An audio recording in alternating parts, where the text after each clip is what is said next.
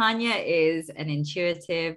She's a modern day yogini and teacher. She's a racial healer, a life lover. She's a mother, an earth protector, and a truth speaker. So with that, I will pass over to you, Tanya. Thank you so much. That really, yeah, you're speaking my language and you touched my heart. And so, thank you. Thank you for welcoming me to this space. And it seems like the perfect kind of space to come into at the end on Friday when you've been, bringing so much in this space over the week. And, just to pause on that for a moment. And there will be just little pause spaces that I'll be bringing in this current hour of just feeling into that and everything that you've created and how needed it is in the world, and just recognizing that, just to sit with that and the importance of this work that each and every one of you in this space, each and every one of you that isn't in this space at this time but is listening later, of the work that you're doing. And as you said there, the importance of rest, the importance of having the quiet space for the maybe noisier spaces to take part, so we keep life in balance. And as you said there, I'm Tanya. I'm a yogini, which is a female yoga practitioner. I'm a student of yoga. I'm a teacher of yoga and have been for nearly 20 years now. And I have a deep love, and I've also had a strong dislike of yoga at times as well. So it's been a real, light and shadow journey for me. And I really feel it is in the light at the moment, in that I've really fine-tuned how I bring my yoga to the world to share with others and how I practice yoga. So I'm going to take us on a little journey today where I'll share a little bit. I really feel called to create this as a space of fewer words, because you've had so many words this week, and a space to drop into stillness and into quiet, and to land and to be. And for me, Yoga Nidra is a practice that is so challenging to describe in words, because it doesn't really transcribe in a book, in words. It's a felt practice. And so I would love to share from the space of you actually experiencing it, rather than me trying to give lots of theories and words, and it does this and it does that and here are the benefits. It's like, rather than that, how would it be to share this space together and actually to experience the wonders and the magic of this practice? Before we do that, I'd like to share a little bit about my journey and also give gratitude to my teachers. So my journey started off as a very dynamic, lycra clad yoga class going, mat on my back, showing up, pulling all sorts of crazy shapes, balancing on my head, seeing if I could touch my toes 100 times. And over time, what happened for me personally was I injured myself again and again and again, because I seem to have this journey of life of learning lessons the hard way. I learn through suffering quite often, as often we all do. Some don't, but the majority of people I speak to, our deepest learnings are from the place of suffering, and that's certainly very true for me. So I injured myself to the point that I was bedridden for nearly a year, and this was a real invitation. It didn't feel like an invitation at the time, but an invitation from life to take a good look around my life, my way of being in the world, which was pushing, busying, always on the go, to really evaluating what my body could do going forward and what my life could look like going forward. And in this space where I was literally, I'd like to say that, I naturally decided to press pause. I didn't. Life paused me. I started to process my own inner traumas and generations of trauma, and really start to open the Pandora's box. And my Pandora's box is still continuing to open. I'm still continuing to work and really for me, these last 2 years have been a real deep dive into processing, what's felt like bucket loads of trauma. And I heard someone yesterday on one of the calls yesterday was to say, this feeling of bursting into laughter in one moment and bursting into tears the next. And I found myself really nodding. I was like, yeah, that really feels like life right now in many ways, that there's this elevated joy and this deep sense of grief that sometimes I can't even put into words, again, to the wordless state. And so during that time of reevaluation, Yoga Nidra did find me, and I found Yoga Nidra, and it's just been the most beautiful unpicking, unraveling, awakening for me as a practice, and an ongoing learning to notice my own intrinsic patterns that still are there, of wanting to push, of wanting to be all things to all people, of exploring boundaries, exploring my relationship to rest. And I'd love to invite this as an open inquiry now of what is your relationship to rest? How do you meet rest? Is it, like I did, drag to rest? Do you meet rest from a place of exhaustion where your body's like, actually, I have no choice? Is it a practice that you have? Is it something that's sporadic? And maybe you could type in the chat box, or if you feel called to take yourself off mute and just share, what is your relationship to rest, and maybe even what were you shown as rest? We know what we've been shown in society. Maybe what did your parents model to you as rest? For me, I was brought up by a single mother who was working 3 jobs. Rest wasn't in the equation. What was it like for you? So if you feel called to, pop yourself off mute, or maybe share a few words. If I can speak. I'd love to hear from you. What you're saying really is resonating with me, and in terms of my perception of rest as a child or as a teenager. Rest was only your time in bed. And even the bedtime was preceded by working. My parents worked 14, 15, 16 hours a day. And so I felt it was my duty to support them and do for them as much as I could. So I was either doing schoolwork or working in their business or looking after the younger siblings. So that kind of continued, and the sense of responsibility for others. That theme continued at university and in my social activism and in my work roles as well. So what you're saying is really resonating with me, and I really like the questions that you're putting forward, because you're articulating things that I only started to realize during the pandemic, kind of the enforced stopping. So I didn't I stopped going to see my mother and doing her gardening and her cleaning and the various siblings and then their children and their needs. And I was able to stay home and rest. So yes, thank you for speaking in a way that's really evoking so much to me. Yeah, thank you for sharing in a way that's evoking so much for me as well.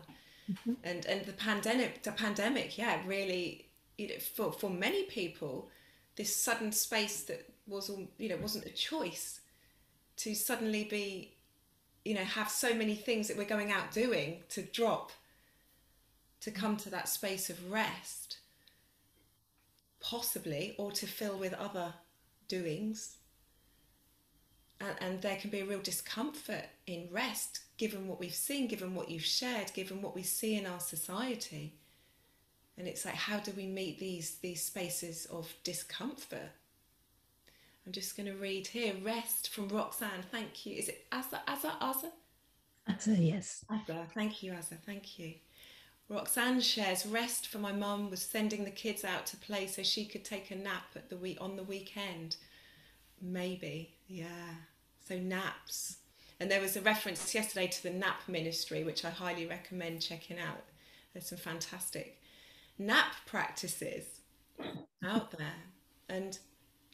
But I'd also like to kind of reframe the nap as well to this being a practice of and even reframing even self-care of boundaries, natural boundaries for life and for being able to show up to life. And so this practice of yoga nidra, yoga is to create union. And to me, it's union with ourselves, but also union with life, for we are all of life. We are life. And the union that this practice offers for me and for many is the noticing of how we are in life. How do we show up to this life? And the poet Mary Oliver says, you know, what do you want to do with your one wild and precious life? And it's, you know, for me, it's, I want to be with it.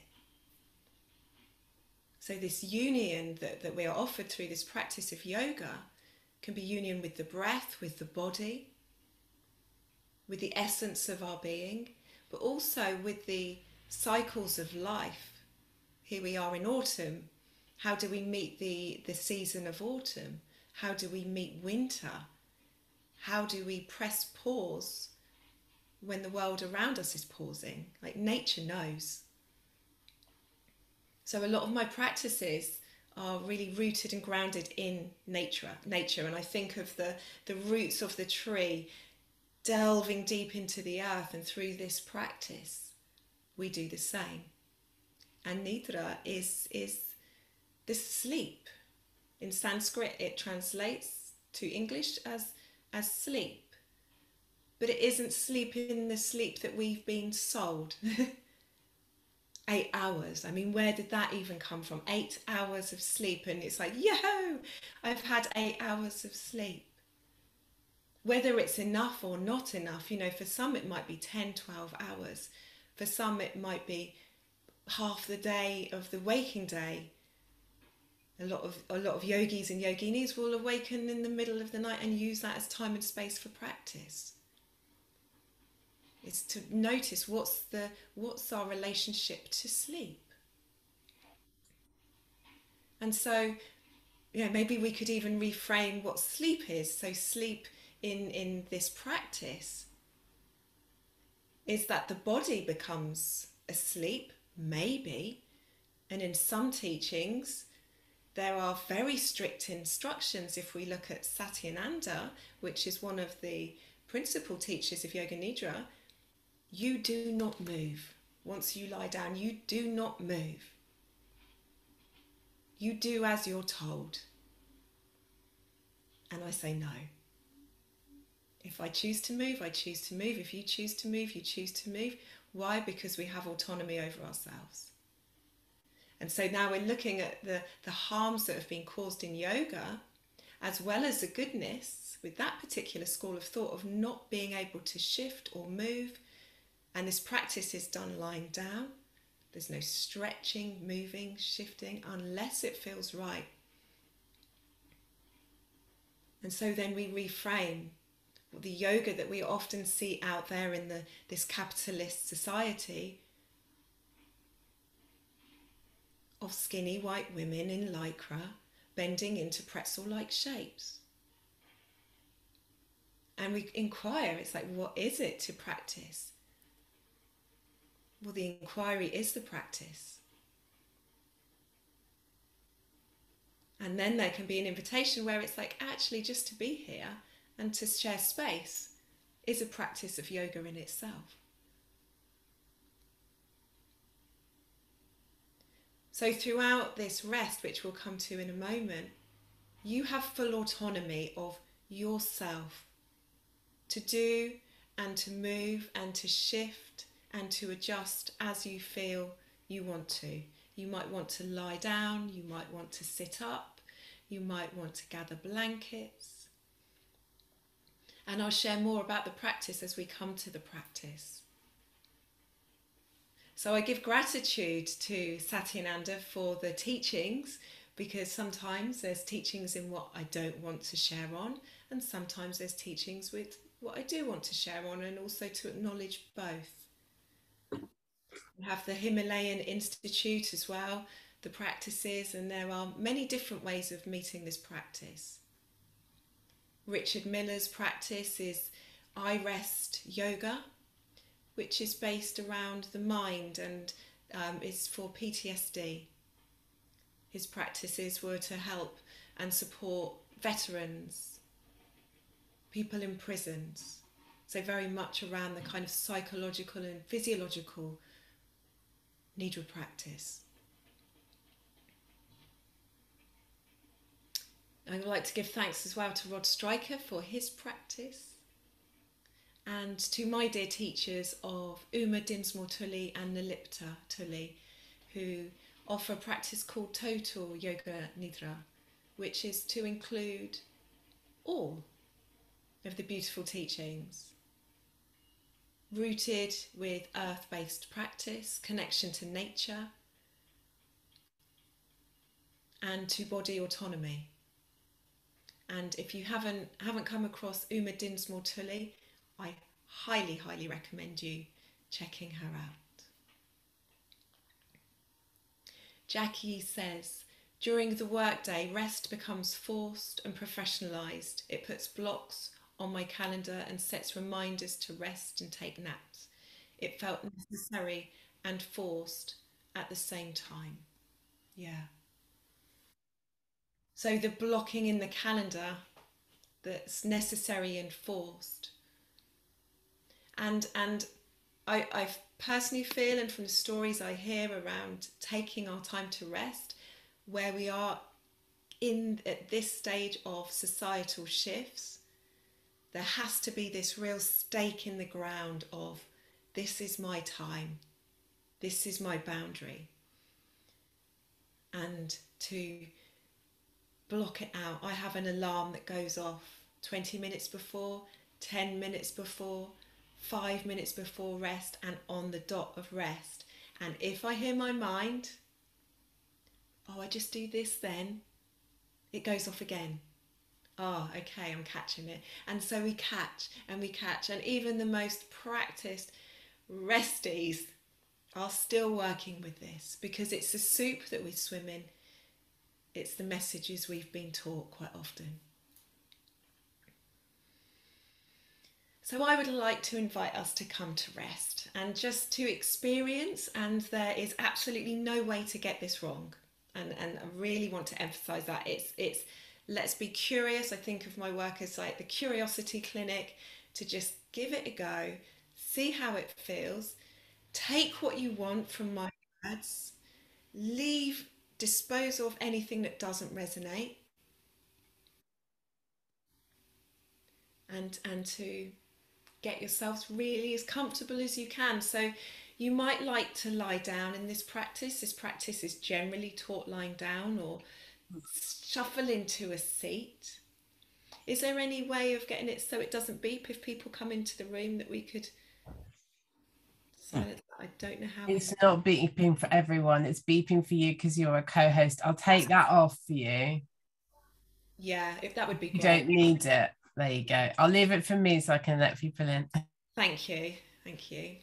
So the invitation now is to get as comfy as you can, and you can have videos on, videos off, whatever feels right for you. Is to lie down if that feels right, is to come to a seat that feels comfortable for you. This is your time. This is your time to rest. Whatever it looks like, whatever it feels like,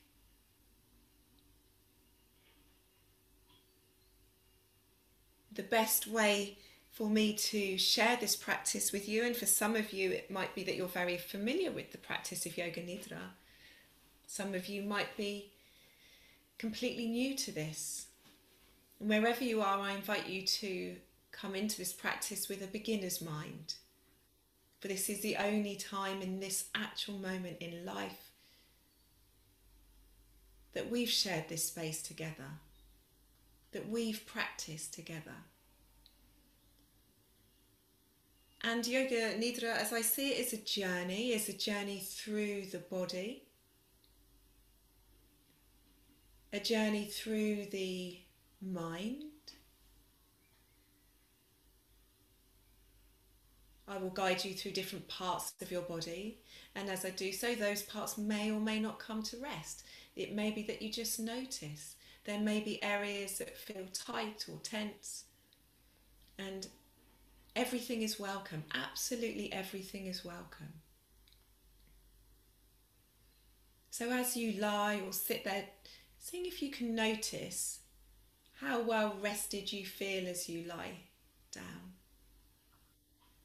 If you were to give yourself a scale of 1 to 10, 10 being, actually, as I lie here, I feel really well rested. This is another practice to take a rest, to take some time out.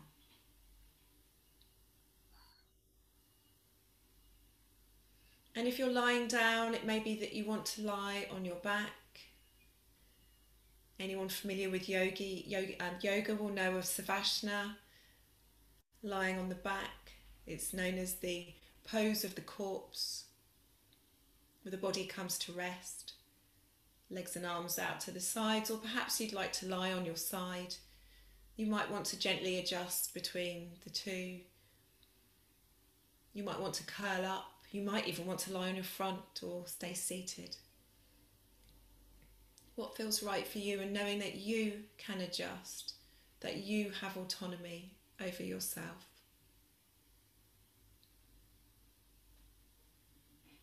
And that this is your practice. And it might be that you'd like to soften or close your eyes or place something over your eyes. A scarf, a piece of fabric. Or just take the gaze down.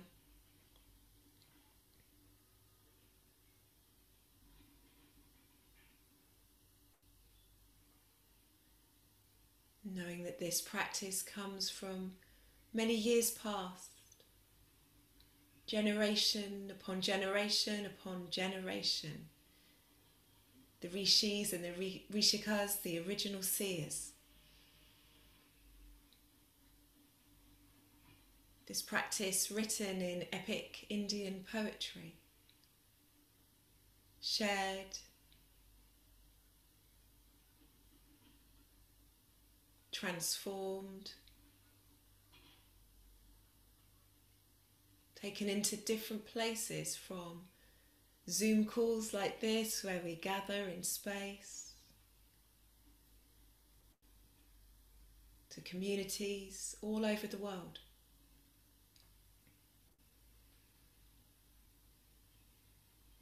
So we begin this practice with an observation on the breath, of your breath, just to simply notice.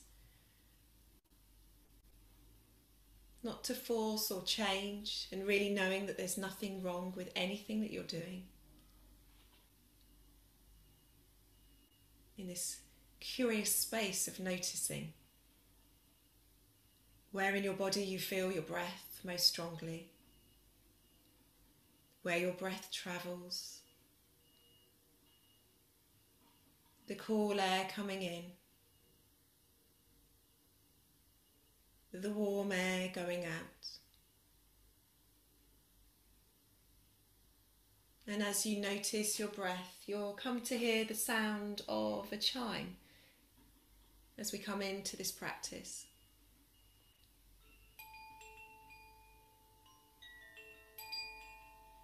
And this sound of the chime will call us out of the practice.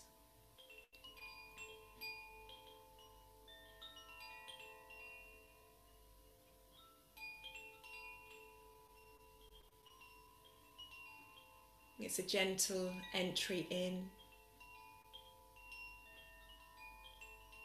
and a gentle exit out.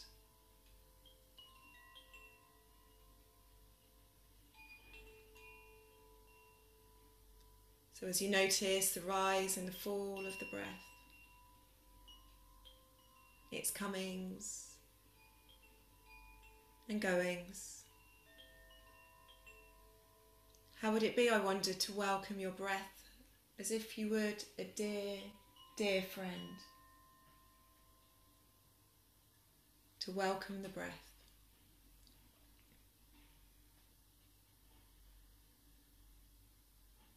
To welcome the breath and also welcome your mind.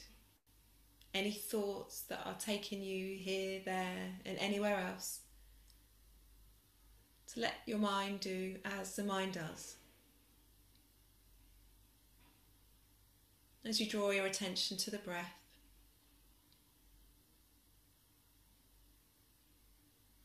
And to your body. And to notice where your body meets the surface. The surface upon which you sit or lie.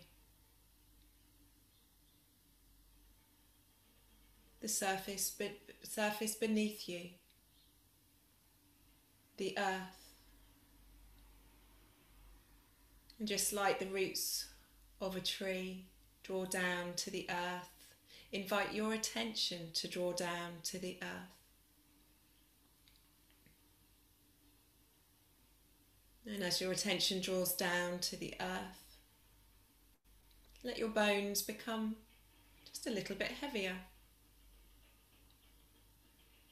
a little more solid against its surface. And settle in and settle down. And knowing that all of you is welcome here.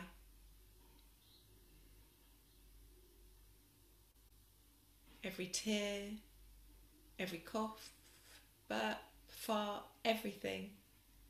Every drop of blood, if that's relevant for you. Every sigh, every yawn, everything is welcome in this space.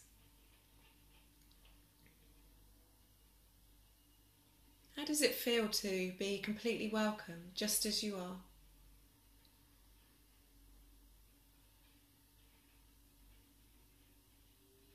And just as you are, resting, noticing the rise and the fall of the breath.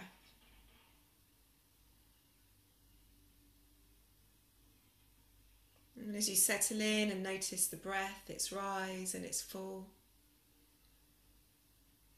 notice the air that you breathe, the space around you.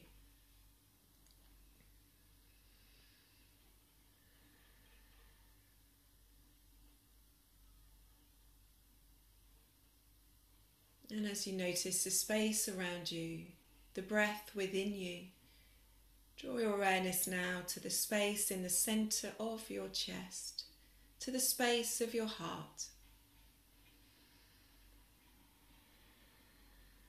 Your physical heart, your emotional heart, and if it resonates, your spiritual heart space. Let your attention rest here.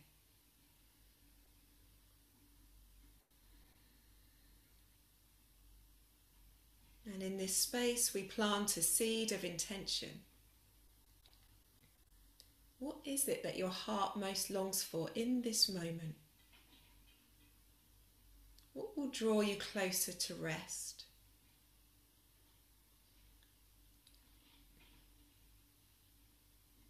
And it was as if you were to plant a little seed of intention in the centre of your heart. This in Yoga Nidra is known as the sankalpa, the longing, the desire of the heart. It may come as a word or words, a felt sense, a knowing in your bones. It may not come at all, and that's okay.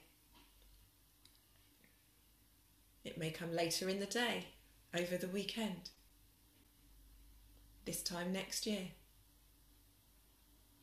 Simply plant a seed of intention in the space of your heart. And then drawing your awareness to your body, to the crown of your head, to the soles of your feet, and awareness of the length of your body. Awareness of the edges of your body, where your body meets the surface, your clothes, blankets perhaps.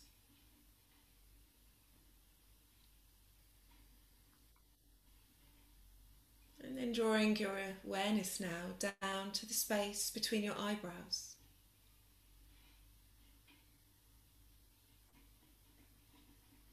Down to the space in the throat.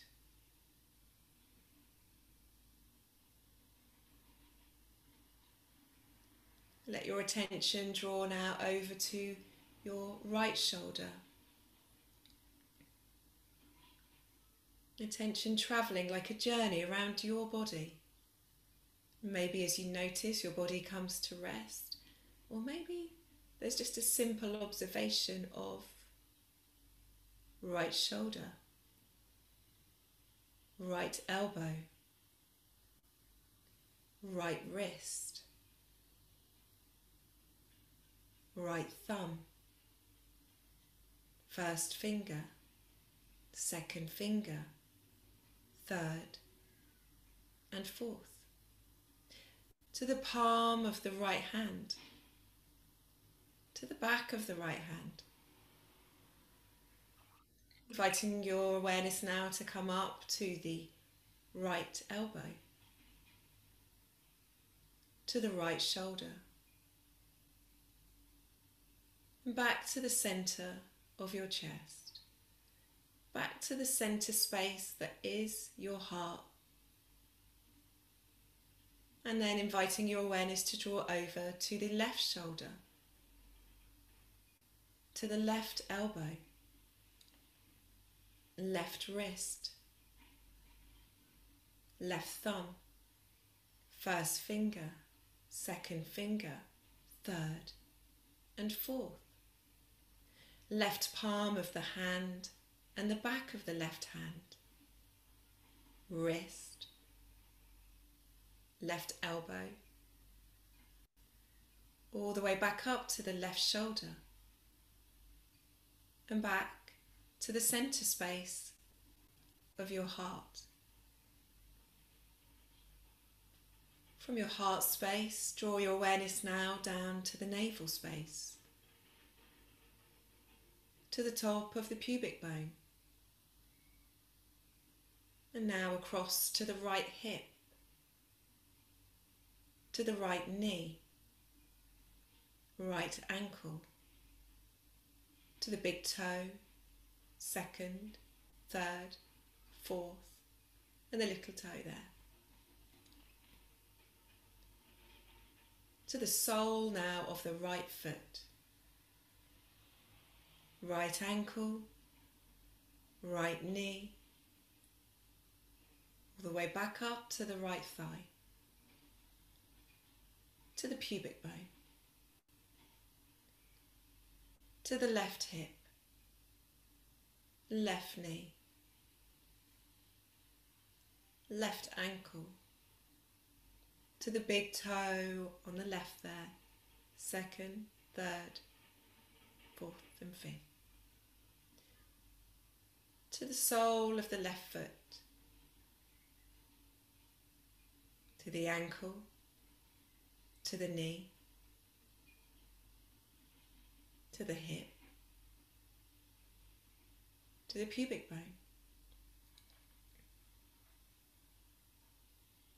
all the way back up now to the navel and back to the space of your heart. And as you notice the space of your heart, inviting in now a few deep cleansing breaths, expansive breaths. The cool air coming in and the warm air going out. And get curious. How is it to notice the breath? How is it to have this rest? Are there any areas of your body where you want to send your breath? Areas that feel tight or tense?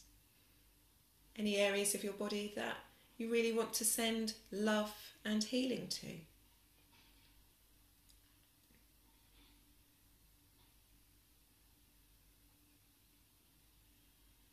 And how would it be to get a little more curious? How would it be to now send your breath out to the edges of your body? And then to soften the edges of your body to join the rest of life around you. In this space, this liminal space that is Yoga Nidra, often known as the space between two worlds.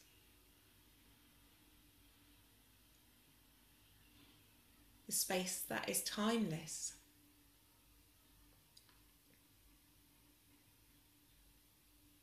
Where time simply does not matter at all.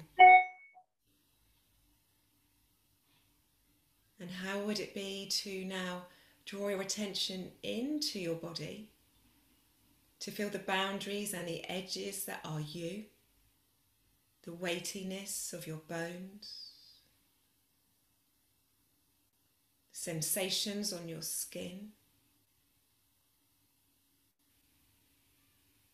and then expand your attention back outwards, like a light radiating out to the boundless being that you are.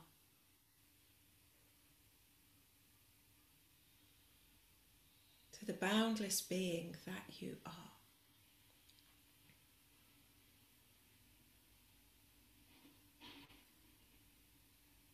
And then draw your attention back inwards.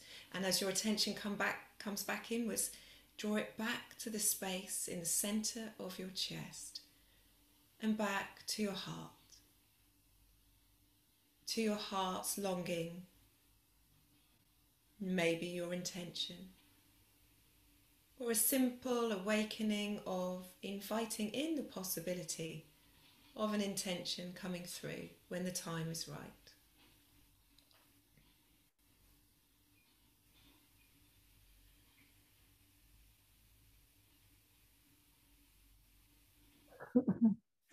And starting to draw some gentle awareness from the heart to the crown of your head.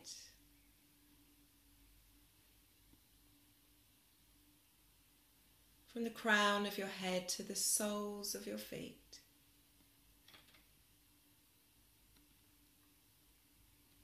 The back of your body.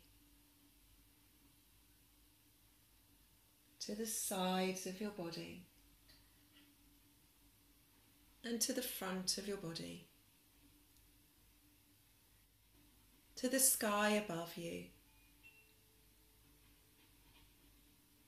To the earth beneath you.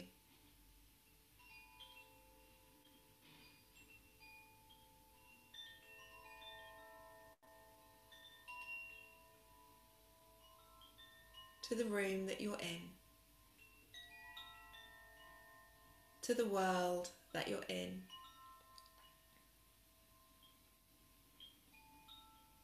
To all that you bring to the world, your magic, your message, and knowing that your message is so much clearer when you're well rested.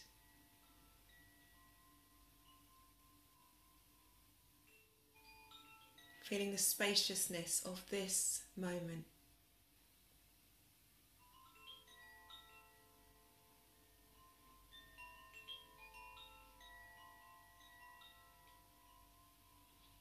To tune into the rhythm of your breath as you start to deepen and awaken your breath now.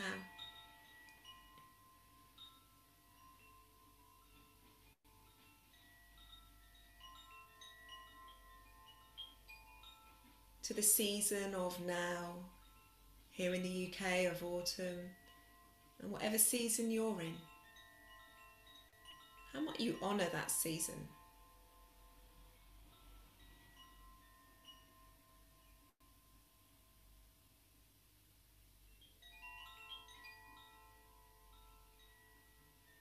How can you honour yourself today as you travel through the rest of Friday?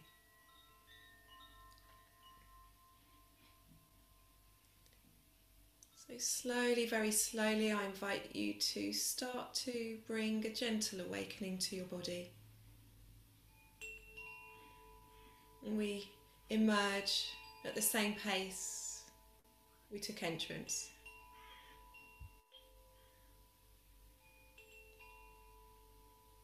A gentle wiggle of the fingers and the toes, perhaps.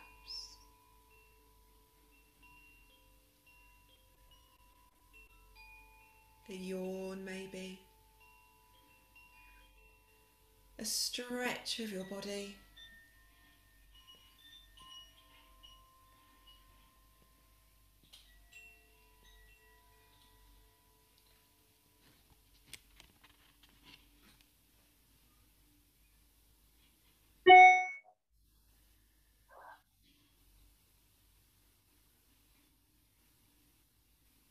This practice of Yoga Nidra is complete.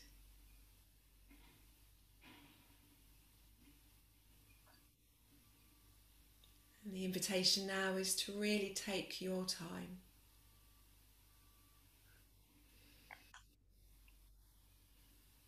To come back slowly.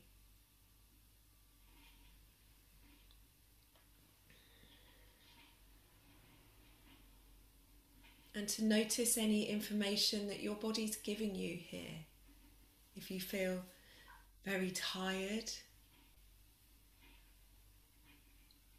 could there be an intention to really bring in more rest this weekend, and that might well mean cancelling a plan if it feels that that's right for you. So we create these boundaries of self-wellness.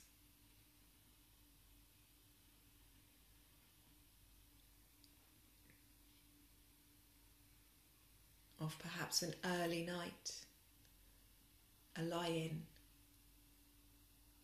a gentle walk in nature.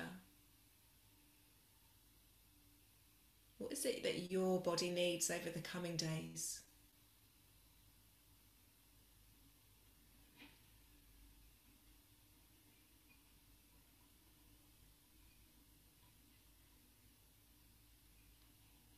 Is this a practice you might like to include in your life?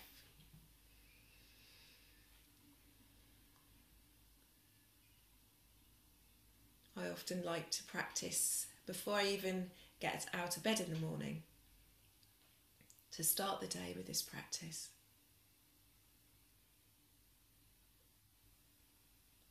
And then drop in again in the afternoon,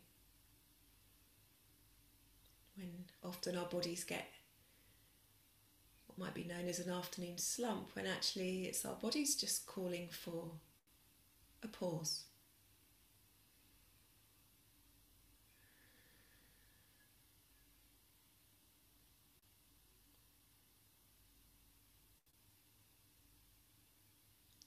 So I'd love to invite and welcome you back to this space, if you so wish,